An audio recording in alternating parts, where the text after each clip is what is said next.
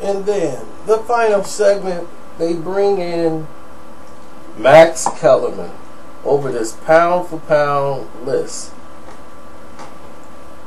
And the top 5 pound for pound.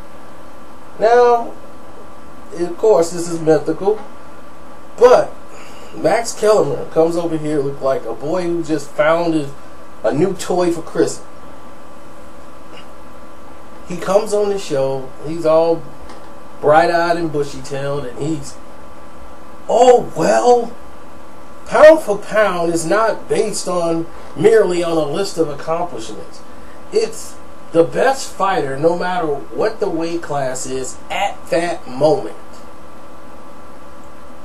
So, okay, I guess on June something, whatever today is, June 30th of 2013, the greatest fighter at this moment, he agrees, is Floyd Mayweather. So, if that's pound for pound, why do you have anybody else behind them?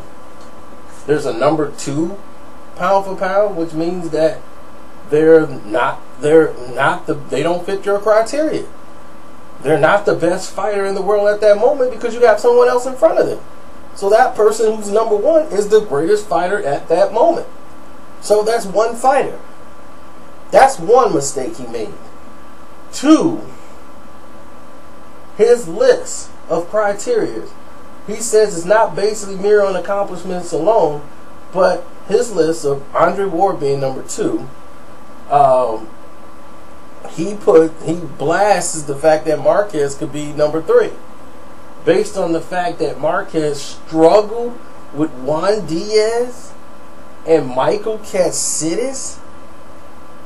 A Michael Katsidis who was young and only lost 1 fight at the time, who was fighting his brother, who was fighting inspired by his brother, and that Marquez got the victory and came back and stopped a younger fighter, and who was in his prime, then beat Juan Diaz, who was truly the best lightweight in the world at one point. Is Max Kellermam like serious? You know, just to justify that he wants to put Guillermo Rigondeaux at number 3 because he beats Nonito Donaire. Guillermo Rigondeaux being number 3 on the pound for pound list is the most retardedest thing I've ever heard in my life. And then he comes around to justify it because he knows it's retarded and stupid. He brings up his amateur record. First of all, if you're going to try to justify Guillermo Rigondeaux being number 3 pound for pound, you don't bring up an amateur record. That has nothing to do with what he's doing as professional. And if this guy even had 20 fights yet, who has he fought that was top 10 besides Donaire? Just because you beat Nonito Donaire does not make you Nonito Donaire. If that's the case, Canelo Alvarez, if he beats Floyd Mayweather, Canelo's pound for pound. The best fighter in the world is Canelo Alvarez if he beats Floyd. If that's the criteria that they set with his presidents, that whoever beats that person, they immediately takes their status or whatever you want to call it.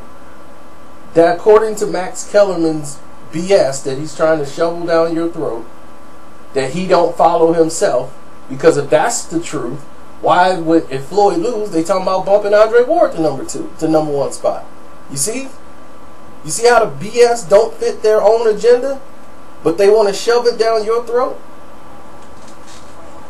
That's why you can't listen to these stupid shows that come on HBO and that's trying to blind you and guide you to their show.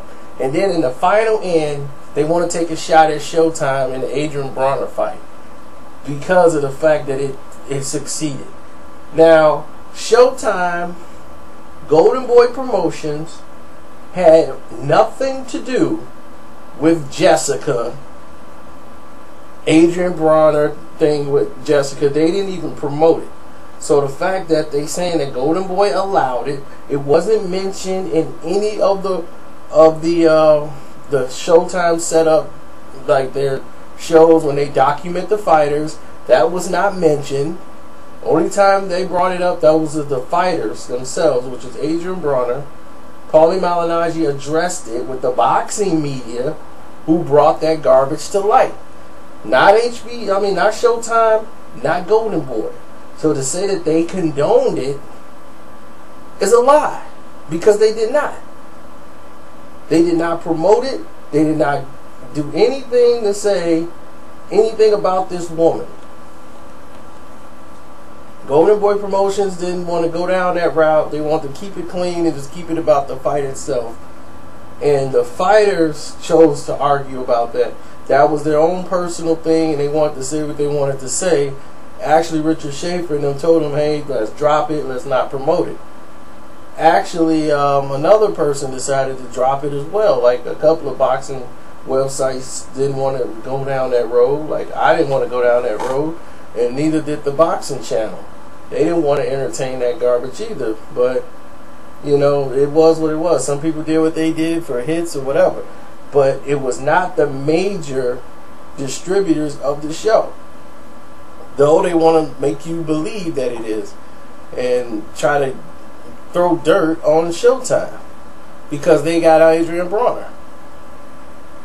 It was your fault that this even happened. Your company's fault. They took away your stars, and now y'all gotta deal with fighters names y'all can't even pronounce. But to put Rigondeaux over Marquez is retarded. Marquez knocked out Pacquiao. He doesn't, and Rigondeaux's supposed to jump ahead of him. Look what Marquez has done. This is what I'm keep telling y'all.